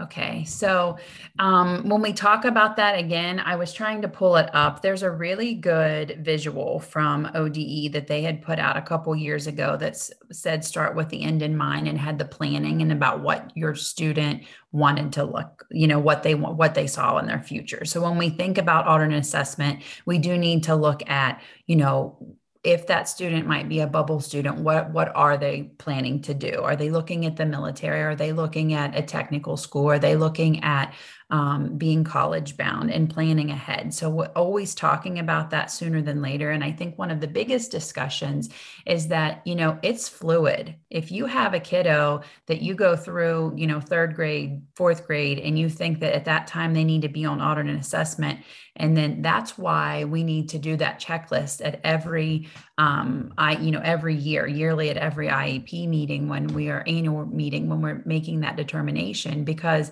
if something clicks, kind of like, referencing the video back that Holly showed about riding the bicycle, if something that our intervention specialists and our related service providers are doing and something clicks for that student, and we realize that, what, maybe it's time to push them a little bit more, maybe they can take the test and they can go off of alternate assessment, that's okay. Once they're on it does not mean that they're on it all the way through until they get to graduation. Okay. So I think that's the biggest part about thinking about if they are on an assessment or if they're not, and that it's fluid, that you can move on and off, and that you definitely do need to think about the end goal for the student when you're planning for that. Thanks, Lydia. So we wanted to share this with you. In addition to teams having to go through these, and these weren't the only questions. These were just some, I guess, passionate conversations that were had as part of those discussions. And another layer is that for districts that had this finding, they were also required to develop a procedure around alternate assessment. So we know that OEC, every document you put your hands on, if there's some kind of action step that a district's required to do, whether it's through OEC monitoring, whether it's through an indicator finding, for whatever reason, they want to see your special education procedures. So that might be something that you put kind of on the to-do if you don't already have one. Just, you might save yourself some time, but even thinking about, as we work with our district teams or our local teams in terms of having a procedure of how things flow and how these decisions are made would be helpful. All right, so we went through those family resources, but just as a reminder, you could have a situation depending on when we receive notification that teams must start using this tool. I guess it could be possible that some students maybe who had didn't have or already had their IEP meeting, and there was some question in terms of qualification for the alternate assessment, where that IEP meeting happened early in the fall after that guidance came out. But remember, any year a student could participate in the state's general assessment, and prior to them participating in alternate assessment, we must complete the tool. So just a reminder that moving forward, this will be true for all students. And we just wanted to highlight some professional learning opportunities. For those of you who are not familiar, we have at the SST, there are lots of different opportunities available to programs or for teachers, educators, and I'm just going to pull up kind of what's, how you access those different events. And sorry, I think I jumped too soon. We do put out a fall catalog in terms of specific events, but this kind of takes you to the landing page of the SST website. And this is kind of where you can see all of the good things that are happening. I think Itinerant Teacher Network is coming up soon. Tomorrow, Lydia will be hosting the Secondary Transition Network. And we have October 5th will be the Special Ed Directors Network. So there's just different things that are happening across the over the next several months here. So make sure that you check out that. And I want to go quickly to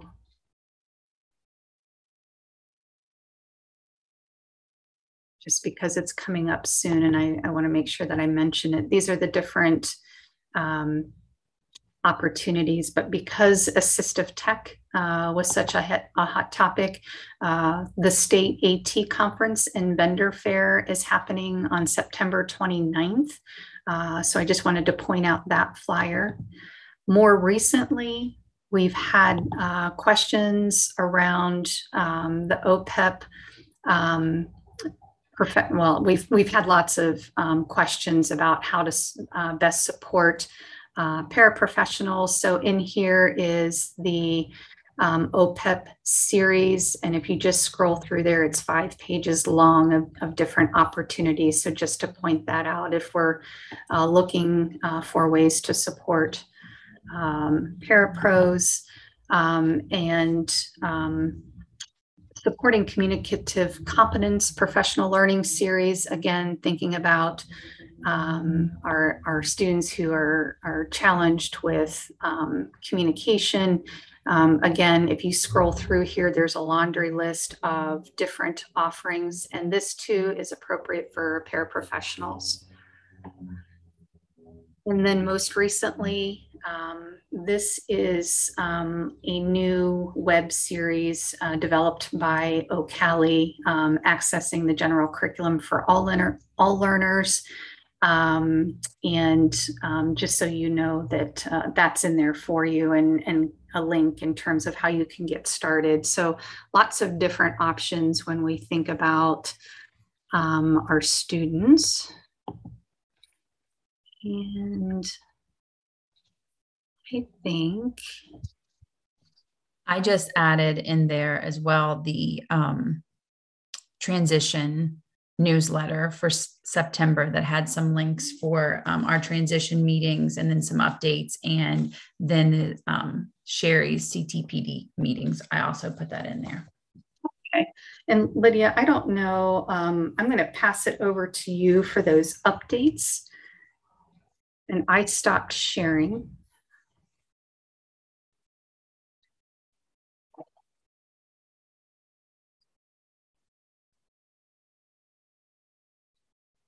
And one of the things I didn't mention was OCaliCon that we know that's coming up, as Lydia's pulling up the updates so she can share those with you. OCaliCon will actually be happening November 16th through the 19th. Okay, can you see my screen? We sharing okay? Yep.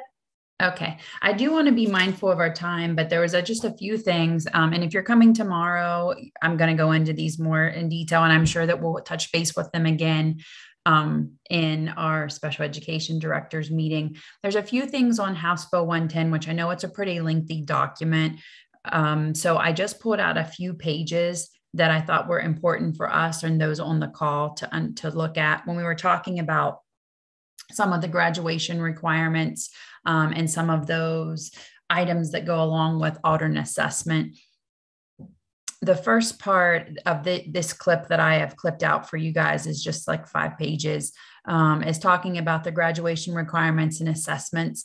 What I will say is that chart that I had pulled up earlier about, I'm going to get back to Holly's. About the performance standards. These performance standards were released, I think, in July, if you've gotten them yet, but if not, they're in there. And these are the most recent performance standards for the alternate assessment. And we're looking at really that proficient is what we are looking at. When we're talking about the House Bill 110 and ways, back over here. So sorry. When we're looking at that competency score, when we're looking at Algebra 1, English, Language Arts 2, and of course exams or the alternate assessment, it says a score determined by the state. That initially we thought was going to be kind of mirror to those proficient scores, and they've decided that they're going to hold off and let us know what those are. I'm going to get down to where this makes more sense. Maybe. Okay. So under when we were talking about exemptions for certain students with IEPs, that the student must take Algebra 1 and English Language Arts 2 end of course exam or the alternate assessment in Math and English Language Arts if the student does not attain a competency score on an end of course exam or a score established by the state board on the alternate assessment. So what I'm saying is we don't have those cut scores yet, but it looks like they're going to be probably those proficient scores or above, but we don't have that set amount, that set number yet. The student must be offered and receive remedial support for students by the district or school to retake the exam or assessment. So why I wanted to point this out is kind of we started talking about equity and making sure that all of our learners are having the same opportunities. So one discussion I had with the district was after your students take that take their end of course exam, or they take the not end of course exam, they take the assessment and you get put into remediation, whether you have a enrichment period or you have so many times a month that you're meeting with the students that are on the bubble to get that score, are you including the IEP students or 504 students or any student that may have a disability? And most often the question were, well, they're getting some sort of remediation, but I don't really know what it is because they're going to the IS. So they're really not getting the same as what their peers are, because now they will take that. And if they aren't proficient or they don't meet that cutoff score, districts will need to provide evidence that they are giving some remediation and remedial support before they take again. And then when they take, if they still are not proficient or don't meet that cutoff score, then and only then can we decide if we're going to exempt them from the consequences of the test. So that's a little bit different how we're going to be making sure that we get that remediation piece in there. And then also just the citizenship and the science and how they're able to get that.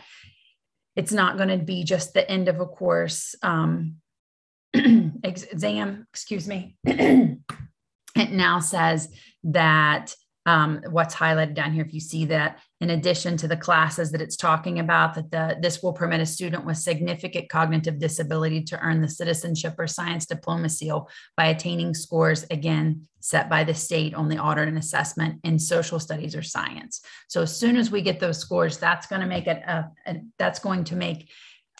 difference for our learners. Excuse me. I think that's all I was going to share on the House Bill 110. But if you have questions, please unmute or put them in the chat. The second important thing that I thought that I wanted to share with this group were the ACT accommodations. So before, if you had a student that was going to take the ACT, it was like tons of paperwork just to trying to make sure that they could take the exam and have some of those accommodations in place. So now it's going to be a little more streamlined. You'll still go on the ACT site. And I think I have this in the other folder. I didn't put it in this one. You'll fill out and you'll let them know. And once you supply them with that IEP, they will be able to better accommodate. It'll be much smoother for them to get those same accommodations to take the ACT. So that is a really big thing. I'll look for it when I'm not sharing and send and put the link for the blog in the chat for you. But again, we'll be going over it a little bit more tomorrow. The other area that I just wanted to touch base on was the revised rule for implementation of PBIS and the use of restraint and seclusion. I'm going to stop sharing because I did not pull that up for you. But a couple of things that we need to be mindful of are that after the third incident of a restraint or seclusion, now we must meet within 10 days for a functional behavior assessment or to update the behavior intervention plan. If the student has an IEP or a 504, then that's their team meeting. If it's a student that maybe is not identified yet, then that's the general education team, the teacher, admin, trained person. I know that we wear lots of many hats, but this is really one of those teams that we need to be present on to help with our students with disabilities and make sure that they are being addressed. Kind of like we started in the beginning, Holly said, what all information are we looking at? If it's not a team that doesn't understand our students' unique needs or maybe what they've gone through or what they've had before, then, that's what's best for our students, to make sure that we're present there for that. The training that goes along with that, it's just something to think about for your teams. It's pretty much written out about the crisis management and de-escalation techniques that will be used by the districts. For instance, if you're using CPI, it now has to be face-to-face. It has to be the practical portion. We can no longer skip. I know because of COVID, some of us had skipped that and it was just written on our blue card, but we do have to have a test and demonstrate the knowledge of those skills. And also we have to have a plan in place. It specifically calls out for the plan to be documented and embedded for substitute teachers, so that anyone in those classrooms knows how kind of the process and the procedure and where we need to go. The last thing I was going to touch on really quick was the OLTS, the Ohio Longitudinal Transition Survey. Those results are back. I am going to drop that in your shared folder. It's very, the 5 points and the major points are they're really eye-opening about what students are receiving transition support and what are not, or report that they are not, and also the use of maybe OOD and some of those other entities that we have working with our students. Just for sake of time, I'm not going to go through all of that with you, but I did want to tell you that that is out. I don't think it's on the website yet, but like I said, I'm going to put it in your shared folder now. Were there any questions? I know I flew through those, but. Lydia, I had a question. Sure. You had mentioned a plan documented for subs that are going into these classrooms. Do you have specifics on what needs to be included in that? There is, let me get back to my screen where I can see you. There is not. However, there is an FAQ and some guidance that's supposed to be coming out, that when we had our meeting that they said that that would be coming out soon. I have not received it yet. Okay. Will you let us know, or how will we know when that does come out, I guess? Mm-hmm. Yeah, absolutely. So I will tell you, I hope that it will be out by our October meeting, but when anything comes out with PBS and restraint and seclusion, I will always make sure that it is, that it gets out in our secondary transition. Holly and I do this one together, and then our special ed meeting. But also if something comes out on that, that might be a bullet that would come out on our transition network newsletter that will be getting out monthly. So if you're not on that list, Janet, make sure you send me a message and I'll make sure that you get on that. So yeah, if that comes up, that is one of the big ones that we'll make sure that you all get your information on. Thank you. You're welcome.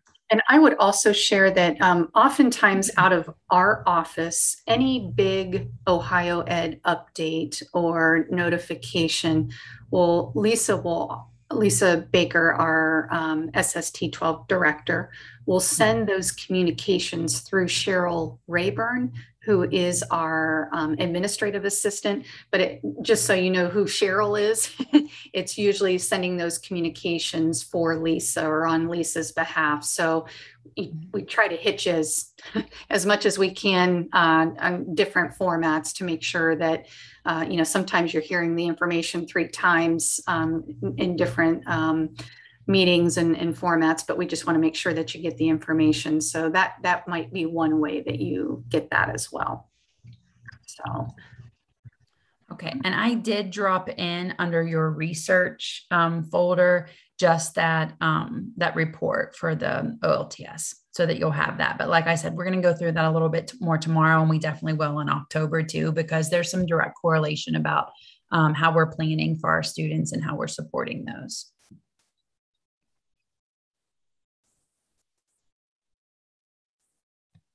All right. So, oops. I went too fast. Let me get out of there. So, as we think about today's content and information, we wanted to give you an opportunity to kind of share maybe some of the wows or the things that you felt like, oh, this is maybe new or maybe something useful, thinking about the one student that I have that, you know, kind of poses some of those challenges or just something that might be helpful for you. And then things that we're still wondering about. So the QR code is there. If you want to access that, it will take you straight to the idea board. And I'm going to give you just a minute to access that, and I will go ahead and click directly into the idea board.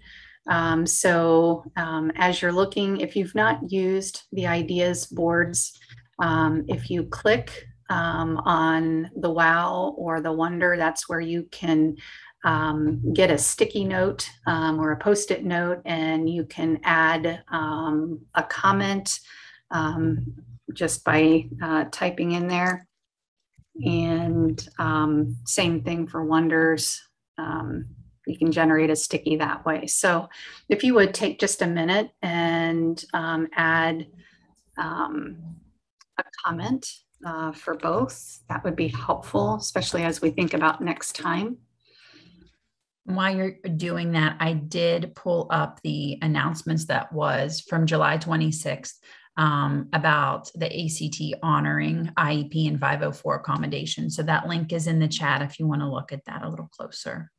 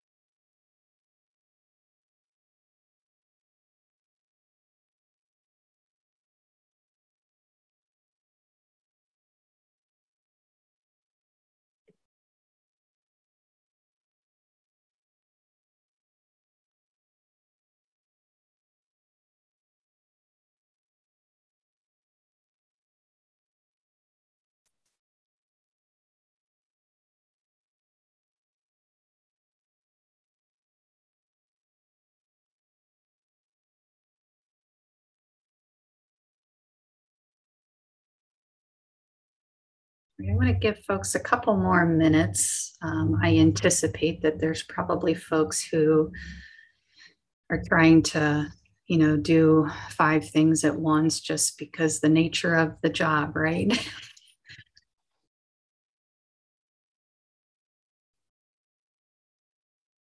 But this will be helpful as we think about how to move forward. So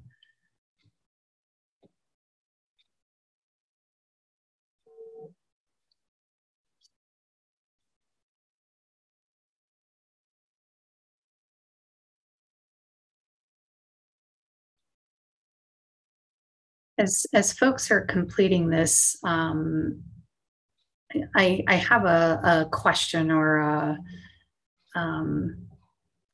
thought, I guess more of a question. So for those of you who are not teachers, so most of you, is there a likelihood that teachers will be able to participate in the future sessions? Or you can either unmute or, I mean, I feel like I kind of know the answer, but if somebody can speak to it a little more.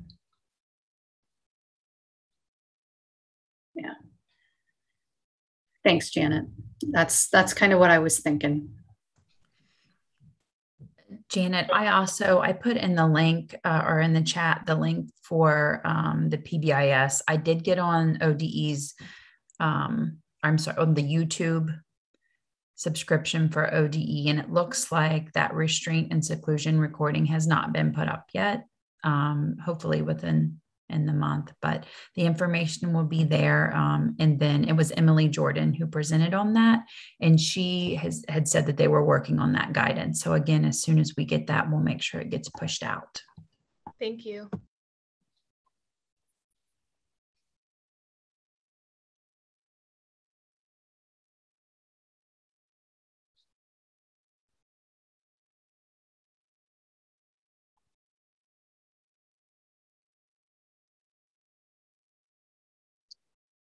All right, so I think I'm going to go ahead and just move forward. If people are still putting things in the idea boards, that's awesome. And if not, yeah.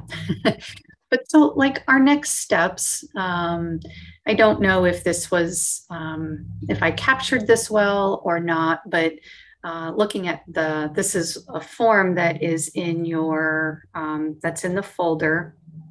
And I'll make sure that you're able to access that because this is one of the things I kind of added at the last minute, just wanting to make sure that kind of had a structure in place for the next meeting time. So October 13th, which you'll see at kind of at the bottom of the page from 2 to 3, that's that optional time frame that we're going to meet. Or Lydia and I, or at least myself, will be available just to kind of connect with you all. If there are things that you take back and share with your teachers and have something that you would like for them to do, that works as well. Because our intent was really to support the teachers and how they're interacting with students and trying to support them. So, but realizing the situation with our subs, I'm not quite sure, how feasible that will be. So you very well could take some information back and share and have them do some things. But the whole intent of this next steps is really, I'm the kind of person, if I don't take something that I've learned from the session, and actually use it, I'm going to lose it. So we're really just wanting you to take something, and it can be something small. I put some examples in here, but really anything from today.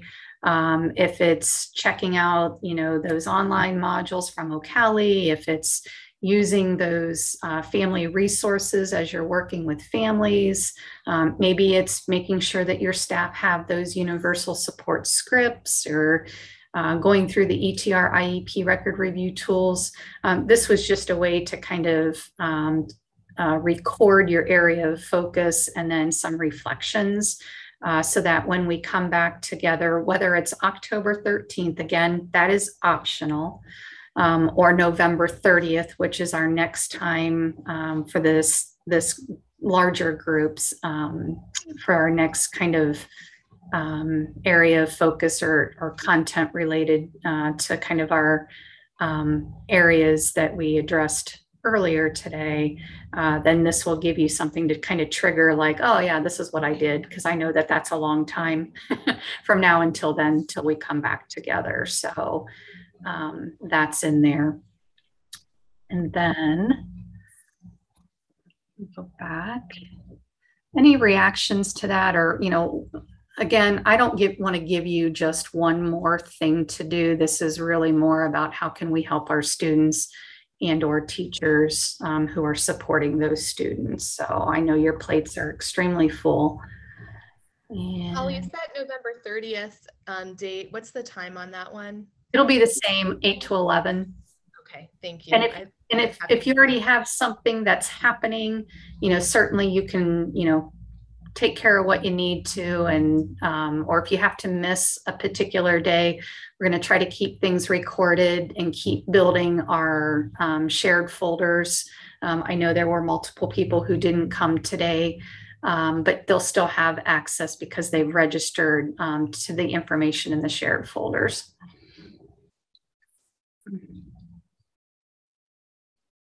All right, and then I'm going to go back here.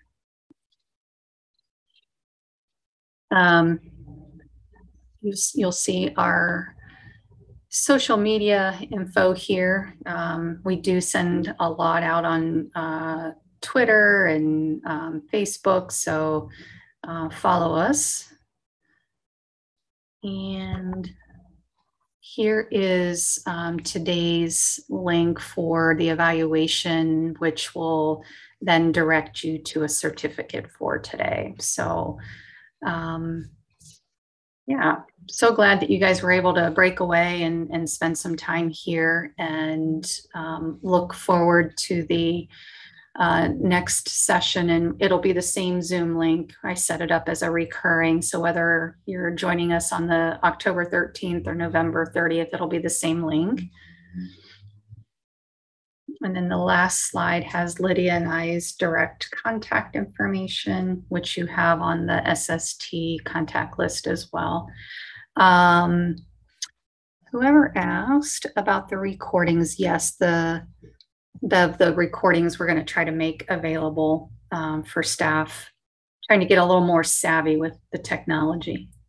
We thought that might be a way for teachers to be involved, even if it's indirectly.